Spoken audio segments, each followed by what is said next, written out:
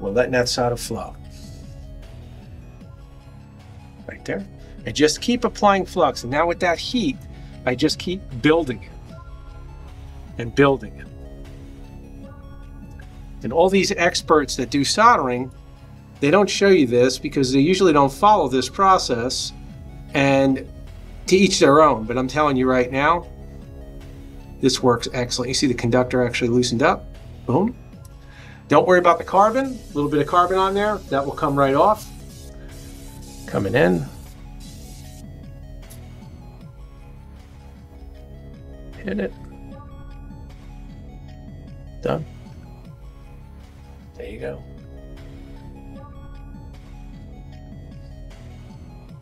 Got that nice pocket there, which is perfect. That flux is just going to wick right in there. Beautiful.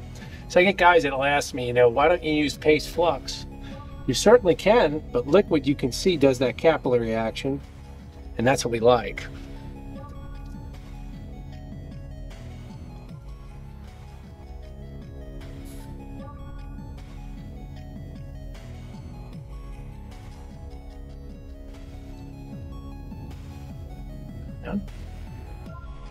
You can see how that connector is coming out. Let me adjust my fan so I'm not inhalating all those fumes.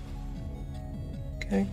And if you do this right, you're going to notice, once again, that flux sits on top. It becomes more like a river on top, and that's ideal. Because the longer the flux can stay there, you're going to get an even better connection.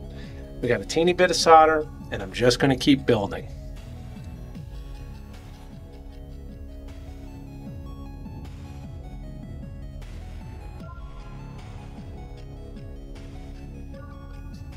A little bit more.